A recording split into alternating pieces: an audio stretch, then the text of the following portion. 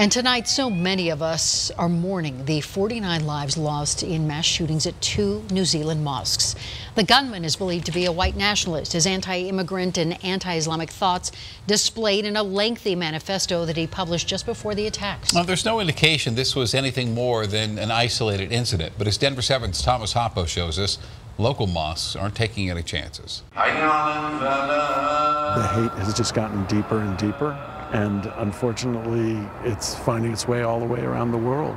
Today is all about coming together in dark times. This morning, Muslims, not only in Colorado but around the world, woke up on our congregational prayer day to mourn 50 brothers and sisters that were senselessly shot and killed as they worshipped in a safe place in New Zealand. In today's time, the Colorado Muslim community here routinely have Arapahoe County Sheriff's deputies on site. It is sad. I think, especially over the past 2 years, we've had to really reevaluate our security measures here at the mosque.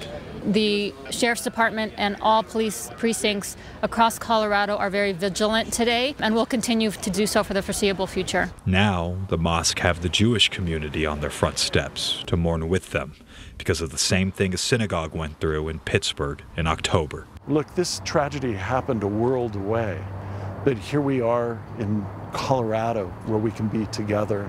That's because what happens a world away or what happens down the block from us has an impact on each and every one of us. We all are praying, and regardless of your faith or spiritual tradition, we appreciate that support, and I think we're going to need it for quite a while. Today is all about prayer. In Denver, Thomas Hoppo, Denver 7.